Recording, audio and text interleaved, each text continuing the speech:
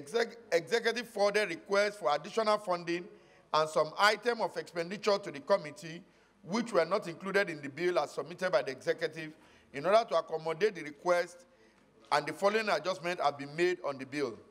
1. The foreign exchange differentials. 2. The GOE revenue increase. 3. The GOE personnel reduction. 4. Service-wide vote weight adjustment. And 5.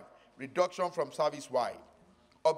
The Senate should consider and approve the bill for an act to authorize the issuance from the Consolidated Revenue Fund account the total sum of 28 trillion 777 billion 404 million 63,861 naira, only of which 1 trillion 742 billion 786 million 788,150 naira only is for statutory transfer.